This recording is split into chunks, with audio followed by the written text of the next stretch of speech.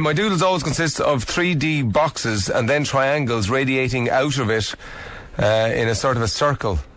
Is this someone else now? Yes, this is somebody else. Sorry, yes, yeah. Yeah. I know I don't expect you to read people over the air, but is there sort of patterns? Say, for example, if you were constantly drawing flowers as a doodle. Yeah, that's good, yeah. That's good, is it? Yeah. Yeah, go back to your, is it the boxes, three boxes coming outward.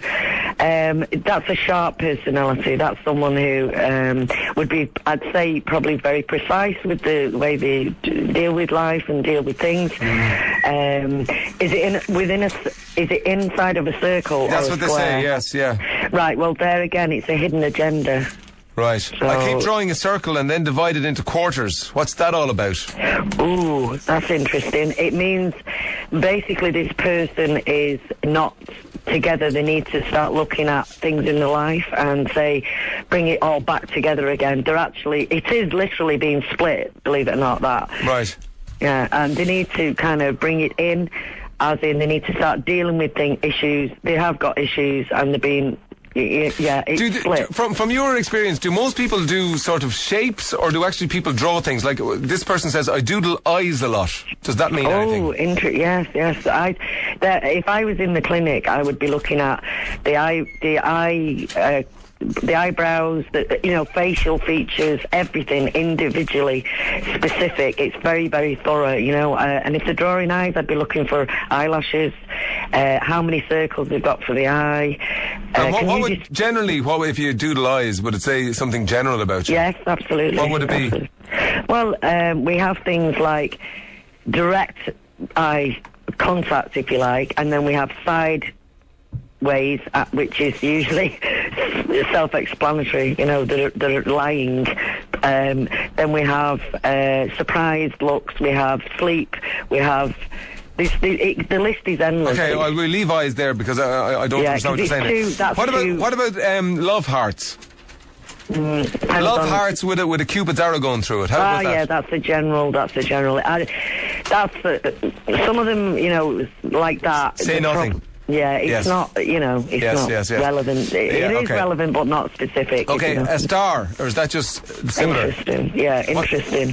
But it depends, is it within a structure of a circle or a square or on its own? I'll read you this exactly. I'm always doodling, but it's always the same shape, a star. My desk is covered with bits of paper covered in stars. So frustration. Right. Yeah, definitely. Right. Yeah. I doodle flowers, butterflies and matchstick girls. What does that mean? Sure. Okay, there's a diversity with that. We've got the softness, and then we've also got, it depends on, is this stick person, are they stood up, are their arms up, are they down? There's many, I'm talking about minute little tips that I would analyse. So, have you been to a doodle readers conference? No. I was 11 years of age and I used to get £5 in English pound then on the mantelpiece left for me, and I didn't even know what I'd said. That's how it started, and then my mother passed away, unfortunately, very young. She was a doodle reader? Yes. I'm not a doodle reader, I'm a doodle reader's daughter. And I'm only reading doodles to the doodle reader. Cool, I like it. I doodle my own name constantly. How about that? People who write their own name. Irrelevant. Totally. Okay. What about when someone writes their name a lot? So that's irrelevant. It doesn't say anything about anything. Well, there's a slight insecurity with them, but generally that's not readable. Anything written doesn't seem to be readable from the subconscious. Okay. It seems to come from the conscious. So.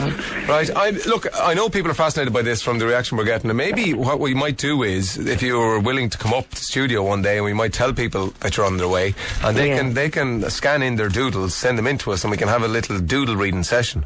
Brilliant. Doodle. But can you make sure, right, that they, that they know it is very, very, very personal. I know. But we will only give them their first name, so we're not going to say John Murphy from 58 Essington Road. Yeah. Turn right by the tractor. Yeah.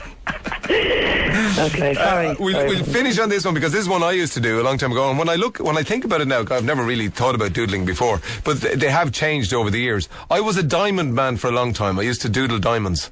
Oh, frustration, yeah. Frustration again, right? Jesus Christ. I'm sorry, the first thing you said has been niggling at me, and I've desperately trying to sort of, and be very honest with myself about being hidden aggression, and I don't think it's there, to be honest.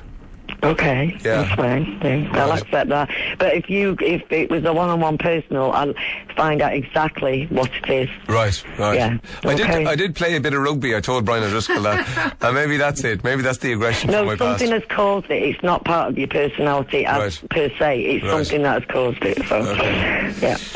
Yeah, it could be waiting on the line, those automatic when I get machines. in there. Yeah. I don't doodle. Does that mean I don't have any issues? The final one. What do you think? People who don't doodle, or does everybody doodle? Everybody at some stage doodles, I believe. Right. It's like dreams. Okay, Sharon Hartill, the first doodle analyzer I've ever spoken to.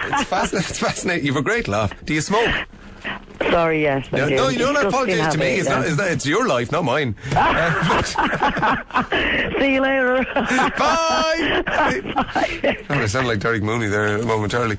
I don't know. What do you think about that? What do you think about what doodle analysers? Are you angry with yourself because you think you sound like Derek Mooney? yeah, I'm going to beat myself up now. You know, she's scary. She said, you know, something you need to deal with. I know what it is. You're cold. Yeah, well, you need to deal with that cold, I have to say as well that I've been sick for the longest time ever in my life. Over a month. The All-Ireland quiz was tough. It was. Took it out of me. It was a marathon. Speaking of marathons, then I did a marathon. Stupid. Very stupid. Anyway, is that a good idea that we invite Sharon up from Carlow? And then people can scan their doodle. And what I did this morning, which I thought was the most honest thing to do, was instead of creating doodles, especially for Sharon, I went back through my notebook, ripped out pages, you scanned them in, sent them off. So they're all from the last month or something, isn't it? They're real doodles. Real doodles. Well, people can do that now. So scan your doodles and email them into ray@todayfm.com. Yeah, and it's better if you have extant ones as opposed to ones that you're just going to do now for it. Yeah. Now we're running mad late, so we won't be doing.